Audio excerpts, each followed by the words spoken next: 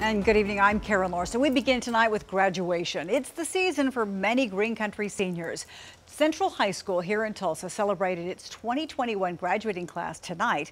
And 2 News' Mason Morrow tells us one Eastern Oklahoma grad who's battling leukemia wasn't able to walk across the stage, but felt the love from his classmates 400 miles away.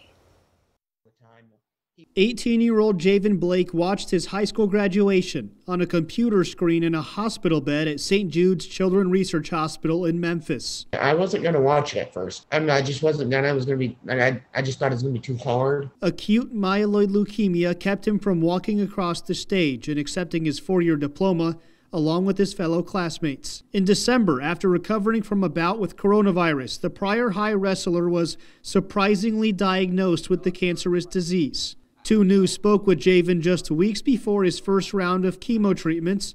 In late January, a doctor told him his expected 2-month stay needed to be extended. I'm not gonna lie, I cried. That would hurt, because that was the very first big news. That I wasn't getting to go home any sooner than I had hoped or when I had hoped. Javen underwent 2 more rounds of aggressive chemotherapy. Along the way, he lost his weight, his hair, and his skin turned pale.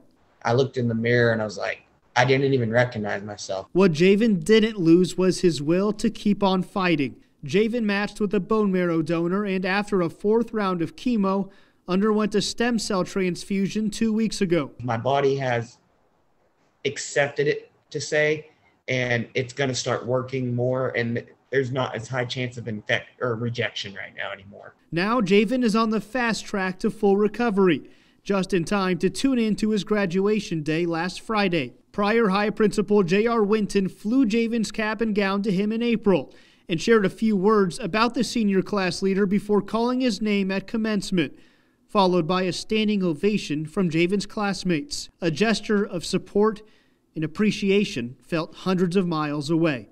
I would have never thought I could have that. It's such a great feeling to know that I do have that. Javen says he was told by his doctors this week he could be released from the hospital for outpatient care as soon as this Sunday, and he hopes to make it back here to Oklahoma as soon as August. And when that happens, he can be seen here at St. Francis in Tulsa for his check-in appointments.